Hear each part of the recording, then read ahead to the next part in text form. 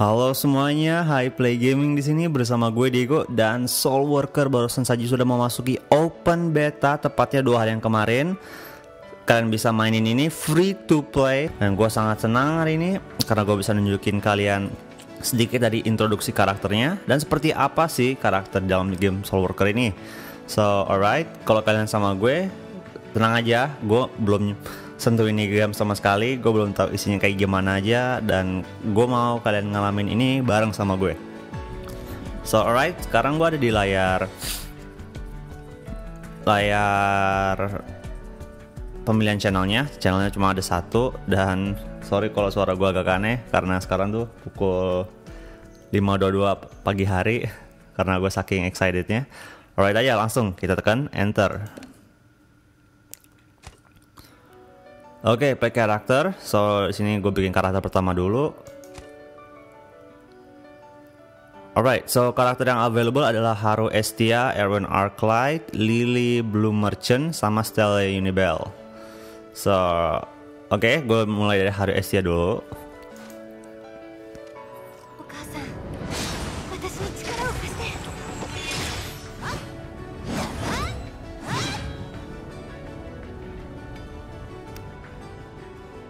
Oke, lagi kita lanjut aja. Terus ini ada inian karakternya, terus ada video hitnya sama skillnya. Oke, langsung aja kita bikin. Oh, oke, kita disuruh customize karakternya. Alright, gue kira cuman bikin aja gitu. Alright, kita customize dulu. Warna enggak.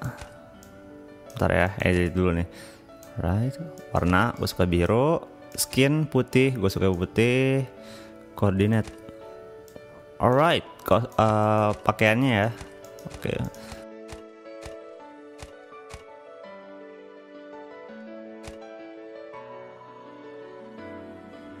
Very nice. Terlalu rame. Enggak, iyalah, simple lebih rapi. Weapons.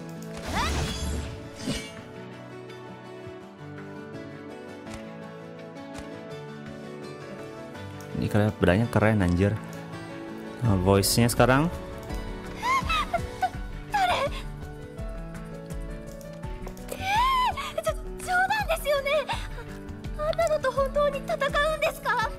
Saya kayak orang kagetan suaranya ya. Alright, sekarang kita masuk ke action. Apa nih? Gue nggak tahu nih. Wow, oke. Kayak animasi dia ngemukul gitu. Alright.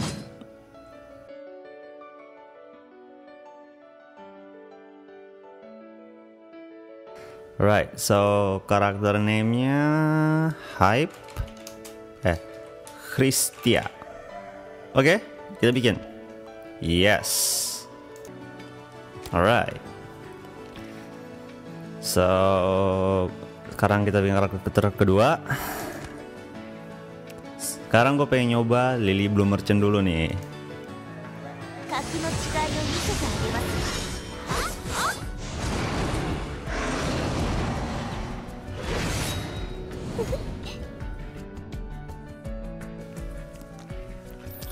Oke, so Lily Bloom Merchant ini dia pakai apa nih namanya? Gue lupa. Site. Gue nggak tahu Indonya apa. Site lah. Oke, ini kayak gitu. Oke, langsung aja kita bikin. Alright, so dia twin tail ya. Nah. Enggak nyala penyebutnya. Eye color biru, skin. Tentu aja gue suka putih.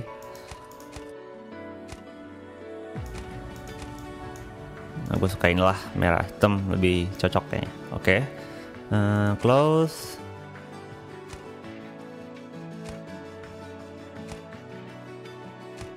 Nah, inilah jadinya. Kita lihat weaponnya.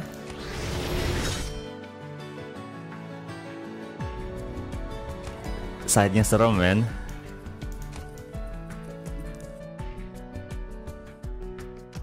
いかがかしら。格の違い。あなたが先ほどの私の行動はお忘れください。noble gitu suaranya ya. Oke, action. Wow, oke, nice banget itu.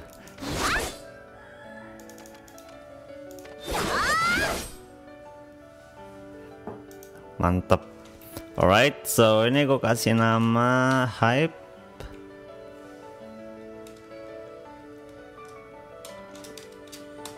Sena.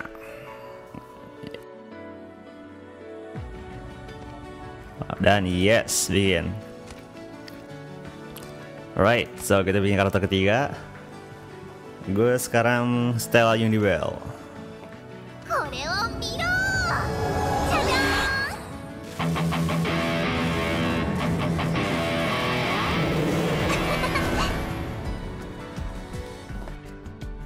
Alright, so mungkin kalian yang orang tipe rocker dan mungkin ini kelas yang mungkin cocok buat kalian.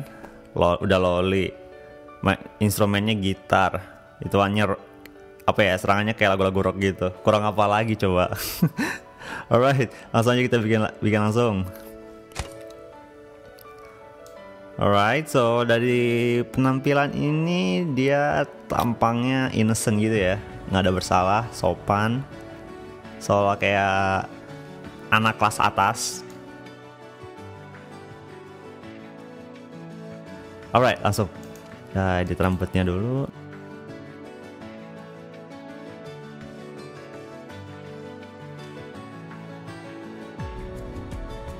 Nah, yang pertama aja lah. Oke, rambutnya putih. Nah, nih, warnanya aqua. Ya, skin putih tentu saja. Ini gue putih aja lah. Close. Nah. Alright, ini weapons.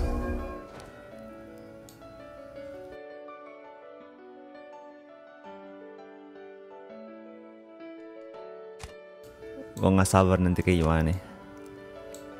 Oke, sekarang voice nya.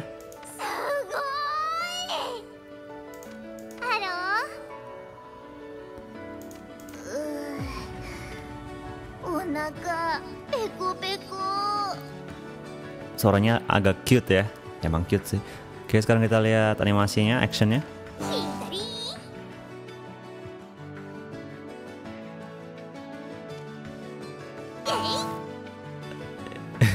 Bagus banget, bagus banget.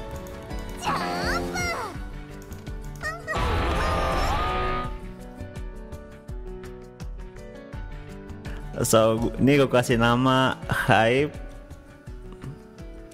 Shio. Yes, bikin.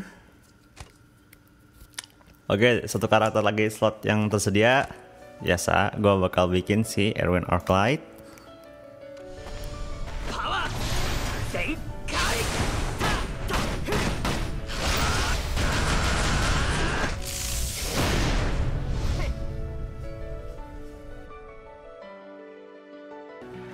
Alright, kita langsung bikin aja. Oke, secara tampilan ini rambut kuncirnya yang di belakang sini gue nggak suka. Tenang, tapi kayaknya sih bisa diganti sih. Ganti nggak nih? Oh, oke, nah ini kan enak nih.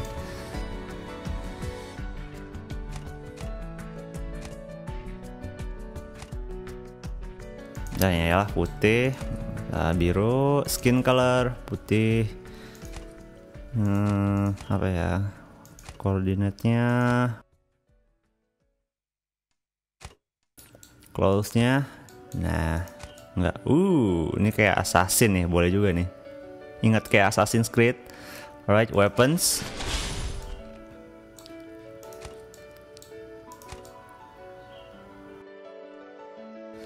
So, sekarang voice-nya.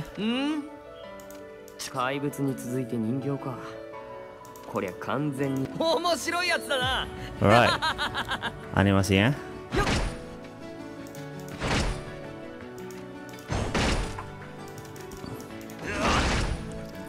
Alright, nice.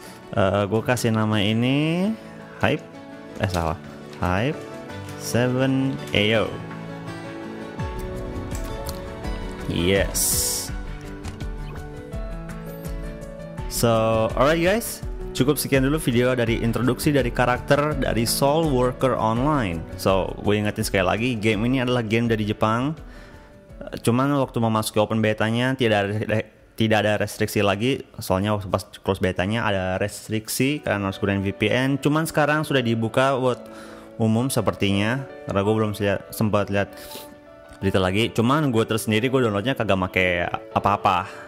Dan alright guys, cukup sekian dulu videonya. Nanti akan gue sambung dengan gameplaynya. Gameplaynya itu akan nanti dari Haru Estia.